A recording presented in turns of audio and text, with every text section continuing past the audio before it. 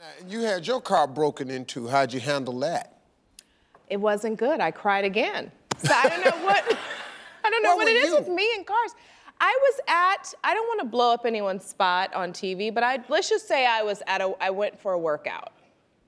And I pulled into the parking lot and I decided that I felt like someone was sort of following me or watching me. And I said, no, you know what? But you kind of feel like that all the time when you're in the business, right? That someone's actually watching you.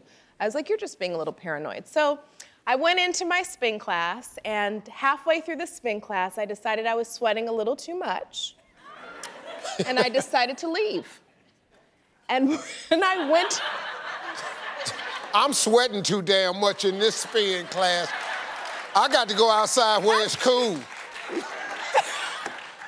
That'll be enough of this, is what I said to myself. Tired of spinning hell. That's enough. I've burned enough calories for the day.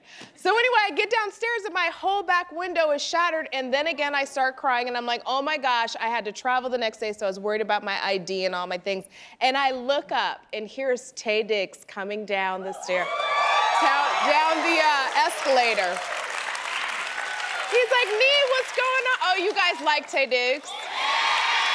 I like him too. Yeah, but who the hell, who else but her get her car stolen down the escalator come Taye Diggs?